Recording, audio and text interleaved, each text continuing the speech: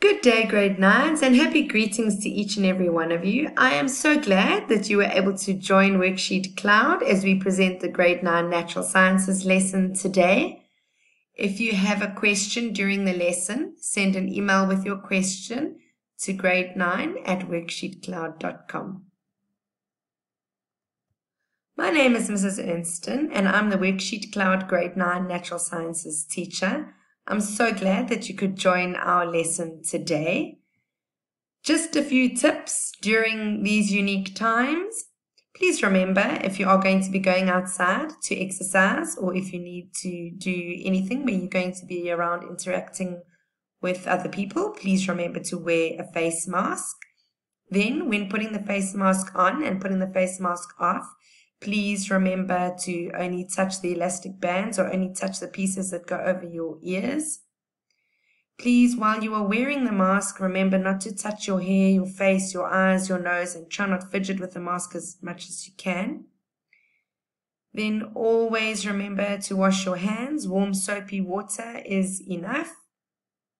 When you do go out, please remember your social distancing. Preferably stay at home as much as you can and limit your interactions with people. And then if you are feeling unwell, please take your temperature. And if you think you've got a fever, contact your doctor. And if you have any questions throughout the lesson, just a reminder to email grade9@worksheetcloud.com. So in our lesson today, we're going to have a look at how iron reacts with oxygen. So we're going to see what happens, what is the product called, how do we represent the reaction between iron and oxygen, what is a combustion reaction, how is rust and how does it form, and how can iron be made more rust resistant. So a reminder of our previous lesson's content. What is combustion? So hopefully this image that I've put up will trigger your memory into remembering what the definition is. It is a rapid chemical combination of a substance with oxygen involving the production of heat and light. So important points you need to remember about combustion. Combustion is a chemical reaction. It takes place in the presence of oxygen. There is a release of energy as heat and light. The reactants always include oxygen, and the product always contains an oxide. So here we have two diagrams. One is rust on the bonnet of a car, and one is rust on a piece of metal. So this is showing you how iron reacts with oxygen. So when iron rusts, it is because the iron metal reacts with oxygen in the air to form iron oxide. And you can see from these diagrams that iron oxide is a reddish brown color. If you need to pause the video to get this statement down, you can. So what I would like you to do is we are looking at iron reacting with oxygen. So I would like you to write the word equation.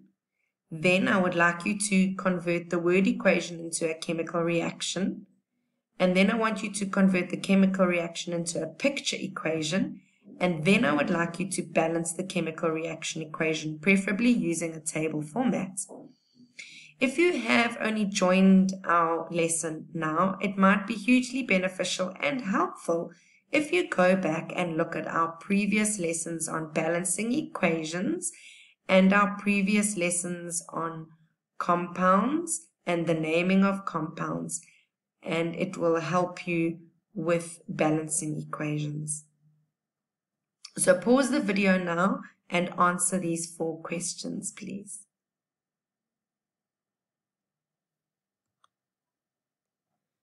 Okay, so here is the word equation. Iron plus oxygen forms iron oxide. Here is our picture equation. The green circle represents iron.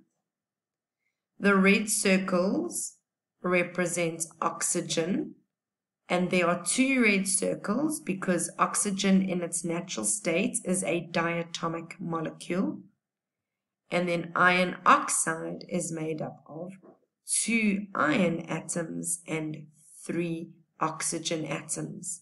So if we have to represent this using the chemical equation, that is iron, as the green ball is Fe, oxygen, the 2 red balls, O2, and iron oxide is Fe2O3. So here's Fe2O3, O1, 2, 3.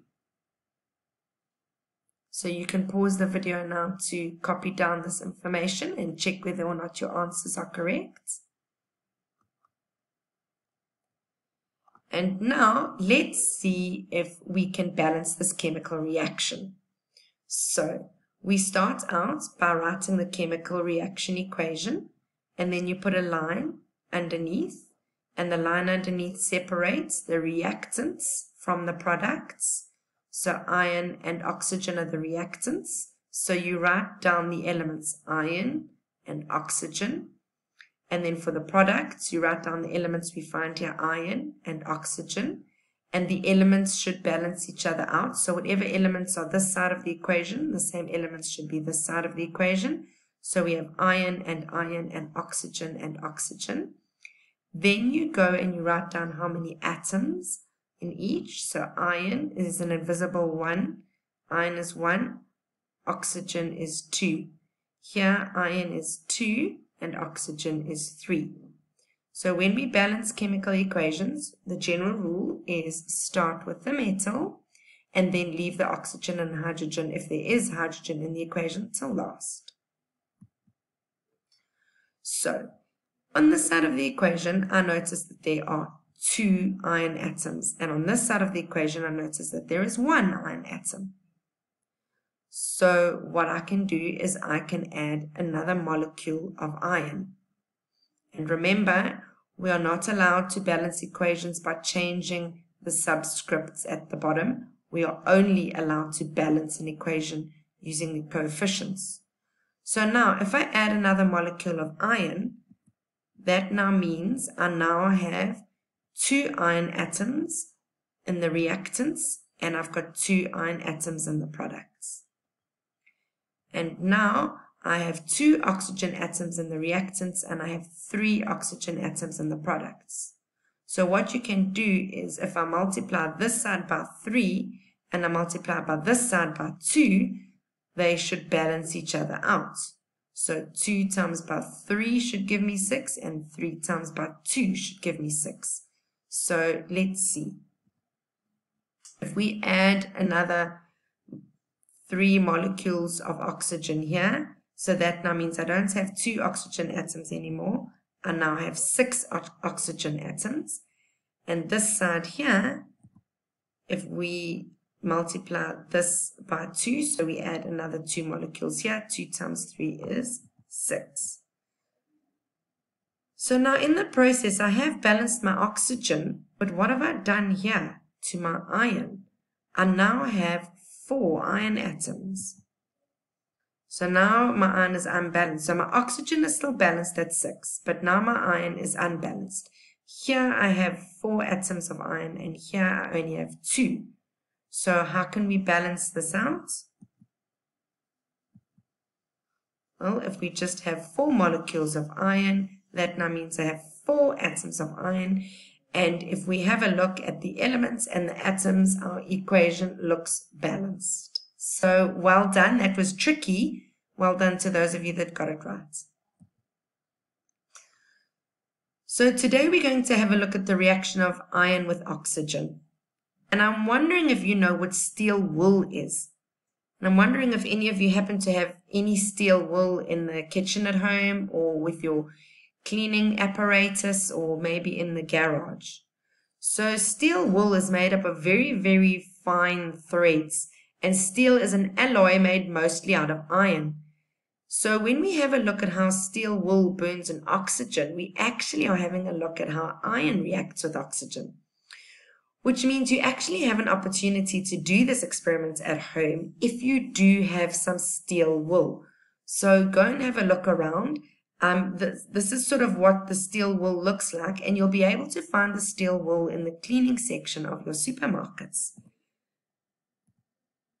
So if you want to try this experiment at home, you'll need the steel wool, preferably some safety glasses. Remember, you're going to be dealing with matches and an open flame, so I suggest you do this experiment well outside, nowhere near anything. And definitely make sure that you burn the steel wool on brick or cement or tar or somewhere where nothing else is flammable. Okay, what won't work in this is if you get the stainless steel scrubbers. Well, I haven't tried this experiment with the stainless steel scrubbers. I've only ever tried it with the steel wool. And with the steel wool, if you touch it and break it open, it breaks open into a thread-like structure. So as we go ahead and watch a YouTube clip on steel wool burning, I would like you to try and answer these 5 questions. So you can pause the video now and copy down the questions, or the questions are in the worksheet that's associated with this lesson. So I do just want to bring your attention to what do I want you to have a look at when we do this experiment. So 1, you are going to use steel wool in this demonstration, or we are going to use steel wool. And just a reminder, what is steel wool made up of again? I want you to look at the metal before it's burnt, and I want you to be able to describe what it looks like. Then when we carry out this experiment, can you actually see the oxygen that the metal is reacting with? And are you able to describe this oxygen? What do you observe during the reaction? So this is going to be a bit tricky because you won't be able to smell anything unless you're doing this experiment for yourselves at home. But when we watch the clip, you will definitely be able to see, and maybe you'll be able to hear something. If you are carrying this out at home, then you can use all your powers of observation. And what does the product of the reaction look like? And try and describe this in as much detail as possible. So before you go out and do this experiment, please will you watch the YouTube clip. This experiment can be dangerous, so I definitely want an adult with you, and I would like you to do this experiment outside as well, and remember to clean up after yourself.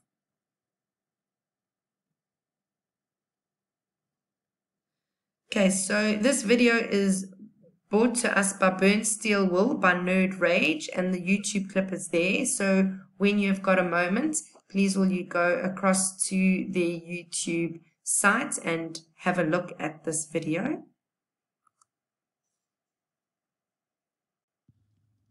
Warning. This experiment involves flammable materials and smoke. This should be done outside or in a fume hood with basic fire safety rules. Greetings, fellow nerds. Let's do some really basic chemistry again. I have here some steel wool. It doesn't look like it, but it's actually quite reactive with air. To see this, first fluff it up a bit to give it more air between the voids. Now simply set on fire. As you can see, you get this nice light show of burning iron. What's happening is the iron is reacting with the air to form iron oxide. This happens with almost all iron, but steel wool is more spectacular because the small strands and high surface area let it heat up to the point that the reaction is self-sustaining and burns through the wool. Let's try that again. Be careful when doing this, as the wool will throw off sparks that might set nearby things on fire. You have to fluff it up a bit, because if you use compacted steel wool, the air can't get in and oxidize the iron. Now I'm going to go a step further and use the potassium chlorate we made. So thank you for the use of that YouTube clip. So I want to reiterate again, this experiment is dangerous. It does involve an open flame. It is flammable. The steel wool, the iron in the steel wool does burn. So please will you do this in an open space, away from people, away from animals. Make sure your parents have given you permission to do this. And please just be extremely careful. So we used steel wool in this demonstration, but what is steel wool mostly made of? So steel wool is an alloy made mostly of iron.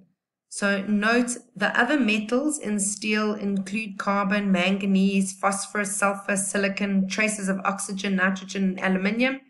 You do not need to know these names of the other elements in steel wool. For the benefit of this activity, let's focus on the fact that we are dealing with iron. Look at the metal before it was burnt. Describe what it looks like.